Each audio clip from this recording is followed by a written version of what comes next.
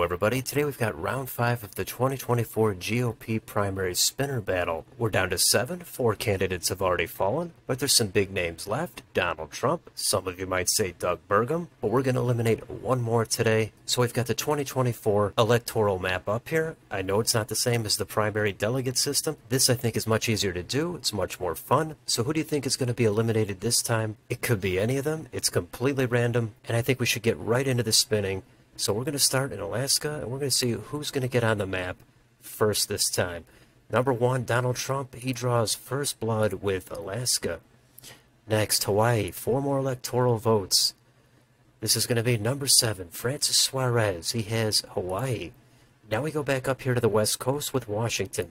12 electoral votes. That's a good chunk in a 7-way race. That's number 3, Larry Elder. He's on the map. Next state, Oregon. 8 more electoral votes. That's a number 3 that's going to stay in the Larry Elder column. Now we've got California. There's a massive amount of votes here. It's pretty much a guarantee to go on to the next round. Everyone wants to see their number come up. Let's see who's going to get them. This is going to be number 4. That is Tim Scott taking California. Next, Nevada. 6 electoral votes. That's a number 6, Doug Burgum.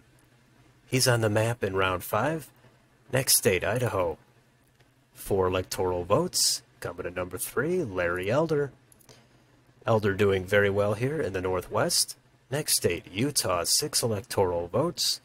That's going to go to number 6, Doug Burgum.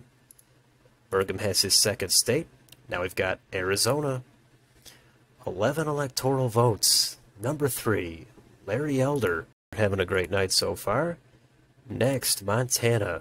4 electoral votes. We've got a number 2. We've got Asa Hutchinson. Asa on the map. Next, Wyoming. 3 electoral votes. Coming to number 5, Chris Christie. He has his first state. All 7 candidates now in on the action. Next, Colorado. 10 electoral votes. Going to number 4, Tim Scott.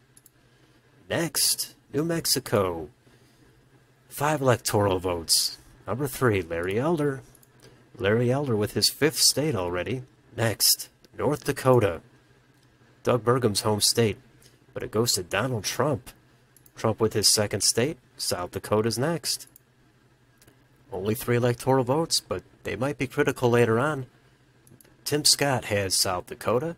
Now we've got Nebraska at large. 2 electoral votes. That's a 3. That's going to Larry Elder again. Now we've got 3 more electoral votes to give out in Nebraska's congressional districts. Here comes the 1st district. That's a 2. That's Asa Hutchinson. Now we've got the 2nd congressional district. That's a 7. Going to Suarez. How about Nebraska's 3rd? This is normally a deep red district. This time it goes for Larry Elder. How about Kansas now? 6 electoral votes. Number 1, Donald Trump. Trump into double digits now. Next state, Oklahoma. 7 electoral votes. That's number 2. That's Asa Hutchinson now. That takes us down to Texas. 40 electoral votes. That's the 2nd most after California. Everybody wants this. Only one can have it. Who's going to get it? Number 7, Francis Suarez. He has Texas. Next, Minnesota. 10 electoral votes. Going to number 6, Doug Burgum. Taking Minnesota. Next, we've got Iowa.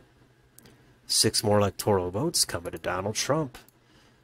Missouri is next. Another 10 electoral votes. That's going to help somebody. That's 5. That's Chris Christie. Everybody over double digits now. Arkansas's next. Asa Hutchinson's home state. But it goes to number 6, DB, Doug Burgum. How about Louisiana? 8 electoral votes. That's number 7, Francis Suarez. Next state, Wisconsin. 10 more electoral votes. Going to number 3, Larry Elder. How about Illinois? A lot of votes here, 19 of them. This is going to be a big boost for somebody. It's Larry Elder again. Larry Elder having a fine performance so far, but we're going to go into Michigan now. Key Rust Belt state. This is going to go to number 3, Larry Elder again. 3 straight for Elder. How about Indiana? Can Larry Elder go 4 straight, possibly? No, he can't. Donald Trump is going to take Indiana. Next state, Kentucky. 8 electoral votes. Going to number 2, Asa Hutchinson. Next, Tennessee. 11 electoral votes. That's going to go to number 7, Francis Suarez. How about Mississippi? 6 more votes. Coming to Donald Trump, number 1. Next state, Alabama. 9 electoral votes. That's going to number 6, Doug Burgum. Burgum with another state. Now we're going to go down to Florida, 30 electoral votes. If you're trailing, like Chris Christie, this could turn everything around for you. Or if you're Larry Elder in first place, this will take you right over 100. Let's spin it. Let's see who's going to win it. It's number 5, Chris Christie. He does come back from last place with a big chunk of votes. That's all it takes. Your number has to come up at the right time. Let's see what happens in Georgia now. 16 electoral votes. That's going to number 1, Donald Trump. Next state, South Carolina. 9 electoral votes. That's going to number 4, Tim Scott. Good for Scott, taking his home state. Next, North Carolina. 16 more votes. That's going to number 3, Larry Elder. Elder now, over 100 electoral votes. Let's jump up here to Ohio. Another 17 electoral votes. That's going to go to number 2. We've got Asa Hutchinson now taking Ohio. How about West Virginia? That's next. 4 electoral votes. Going to number 5, Chris Christie. Next, we go to the Northeast into Maine at large.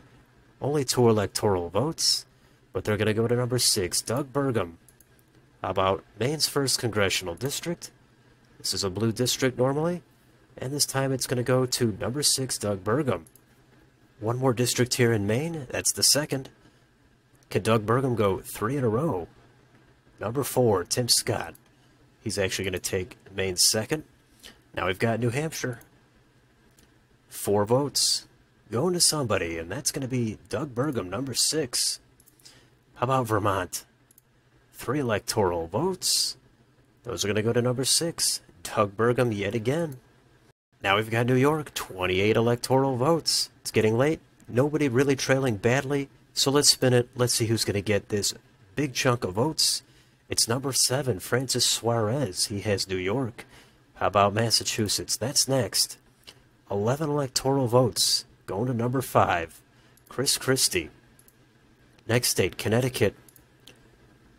7 electoral votes. Going to number 4, Tim Scott. Next state, Rhode Island.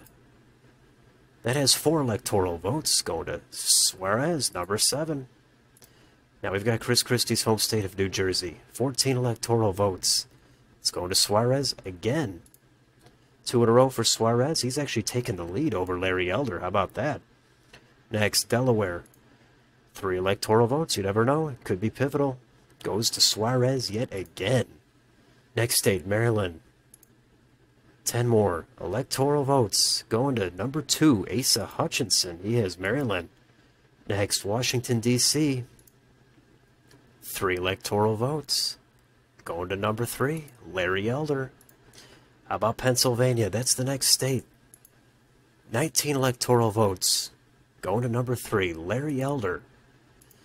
And now we've got 1 state left. That's Virginia. And we've got a tie for last place. It's Asa Hutchinson and Doug Burgum. So one of those 2 is not going to move on. So we might have a tie here if it's anything other than a 2 or a 6. Let's see what happens. Here it comes. It's a number 5. That's Chris Christie.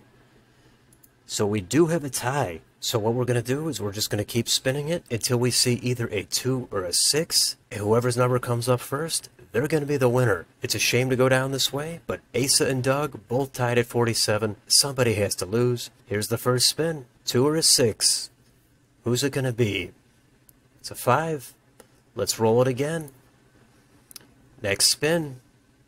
That's a number 6. That goes to Doug Burgum. So Asa Hutchinson will be eliminated after 2 spins. So Burgum beats Hutchinson in overtime and extra innings, whatever you want to call it. It doesn't have to make sense as long as we're having fun. You never know which way the spins are going to go. Sometimes crazy things happen. Take a look at this map. Larry Elder had a phenomenal night. He won a lot of states. Francis Suarez came out of nowhere to take the lead toward the end, but Larry Elder came back. He finishes first with 125. Suarez 113. Asa and Doug tied for last at 47. Donald Trump scrapes by with 51. He's going on to round 6, along with everybody else. And I will leave it there for now. So let me know in the comments. Did this happen just as you predicted? Did you have Larry Elder coming in first on this one? Hopefully you had a good time. Let me know down below. On your way out, don't forget to like, share, and subscribe. Thank you for watching, and I will see you on the next video.